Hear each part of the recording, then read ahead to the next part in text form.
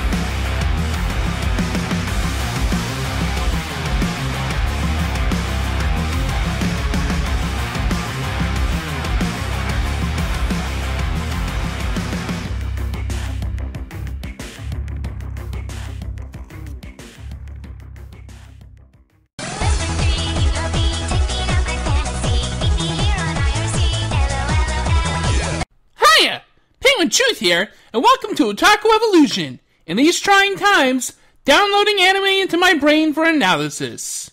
And why not? And why not upload my brain into the vast network of computers existing in the world, and as their own subworld when connected? Well, we'll discuss that kind of thing in this video, because we're talking about the 1998 techno-psychological horror anime, Serial Experiments Lain. It's about the internet! Kind of. Junior high school student Lain Iwakura is a closed-off, timid girl. When one of her fellow students commits suicide by jumping from a tall building, Lain is surprised to find an email from the deceased girl. One that was written after she killed herself. This curious event spurns the normally reticent Lain's interest in computers, an interest her father shares in spades. She becomes enthralled with the net, called the Wired here, and as things progress, her home computer envelopes her entire room and life. Stranger still, as time passes, the barrier between the real world and the wired one blurs, not just for her, but for others as well.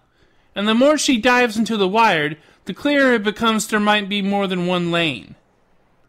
There is an entity in the wired that has declared himself God for his ubiquity in the interconnecting networks.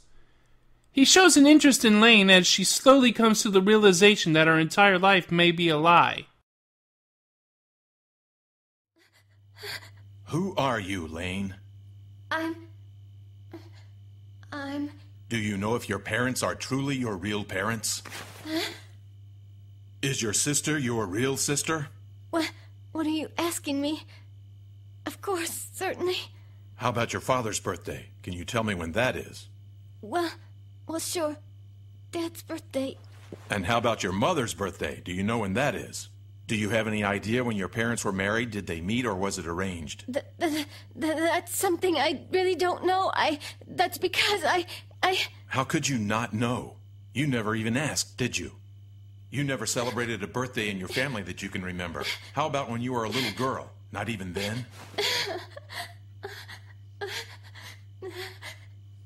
When and where were you born, Lain? What does it matter? You don't know. You don't know any of it. Serial Experiments Lain is a 13-episode examination of identity and humans' relationship with technology, with haunting visuals, compelling mysteries, and some intellectual rigor that truly gives it a sense of maturity. When I first watched it, I was mostly watching DBZ and Pokemon, so it was a shock to the system. This and Evangelion were a 1-2 punch that made me appreciate anime on a higher level. But let's stop for a moment and talk about the internet. Yeah, you're watching this on the internet, so you probably know something about it, right? But let's really think about it. When we think about the internet, we imagine a nearly endless series of computers that connect to each other, creating a vast interlocking network. And in one sense, it is. But that, as well as the following, are oversimplifications. The internet consists of several elements. Obviously, there's all sorts of hardware, from routers to servers and satellites. But it's protocols, which deliver packets of information from the source host to the destination, that establish the methods by which the packets are addressed between the two. The most recent version of Internet Protocol is version 6, which simplifies the processing of packets and has a larger addressing space, allowing 667 sextillion addresses per square meter of the planet. The effect, as I understand it, is basically having a separate internet with a more efficient addressing structure. Savvy? So, basically a series of tubes. Oh, they have the internet on computers now. In Serial Experiments Lain, the Wired is treated almost as if it were its own world. Or rather, as if it's a layer of reality that always existed, but wasn't discovered until humanity was evolved enough to tap into it. There's more to it, however. The Wired might actually be thought of as a highly advanced upper layer of the real world. In other words, physical reality is nothing but an illusion, a hologram of the information that flows to us through the Wired. But, Ma... This is because the body, physical motion, the activity of the human brain is merely a physical phenomenon, simply caused by synapses delivering electrical impulses. But, Mom, The physical body exists at a less evolved plane only to verify one's existence in the universe. The show makes you question the nature of reality itself, including a sense of otherworldly bizarreness in its imagery. Oftentimes, the narrative will be, well, not necessarily obscured by the spooky visuals, but rather guided in a way that blurs some of the details of the story. It forces the viewer to look at what the visuals are trying to represent in terms of the themes and moods of the series, rather than simply its narrative track. The weirdness then, if not explicitly deliberate, then at least is not incidental in enforcing the themes and moods of the series. Even if some of it is weirdness for its own sake, it rarely feels that way when viewed in a larger picture. The whole point is that there's a breakdown in reality itself, or rather, reality itself has never been what it seemed, as depicted at the beginning of the show. Very early on, Lain exhibits signs of living in a not entirely stable reality, if only for herself. The intention is obviously to get the viewer to question the foundations of reality as Lain does. But doesn't technology often have that effect on the human mind? Haven't we become so accustomed to our technological marvels and distractions that reality itself sincerely feels less real as time passes? Don't we find ourselves wrapped in a cocoon of virtual interactions? And yet technology has done so much for us. I feel like the series turns a critical eye on technology, but without being entirely Luddite about it, much as, say, Patlabor or Ghost in the Shell. I think the real criticism comes in the form of man's arrogance. Take, for instance, the Kensington experiment done by Professor Hodgson. Wanting to bring out latent psi abilities in children, he hooked several up to a device called a kid system, hoping to do so with it. The result destroyed the minds of the children and the system was trashed. what did you make them do? Science is practical. It isn't just about proving hypotheses. That's what I always believed in. That's not what I meant. So, you didn't give any thought to the children at all, did you? I can see now I didn't. It was the KID system that converted the psi received by the outer receptors into electromagnetic waves. These waves were turned into pure energy. This enhanced the function of a certain area of the brain. That is what kids really is.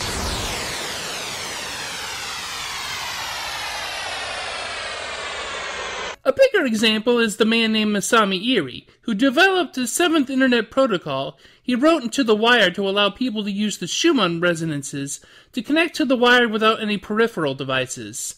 Now living as a spirit without a body in the vast network, Iri deems himself omniscient and omnipresent. Sweet little Lain. She's all alone now. But I'm still here for you. The man who truly loves you is here. You should be able to love me. You must understand I'm the man who first sent you into this world. You know it. I am your creator. Love me. There is no one else. All right, Lain? Transhumanism, or the exceeding of the physical and mental limits of humanity, often by technology, is one of the themes of Serial Experiments Lain. Eerie, having discarded his flesh to live in the wired, is the embodiment of this theme, as well as the girl Chisa in the beginning of the series, who starts laying down her own path of transhumanism.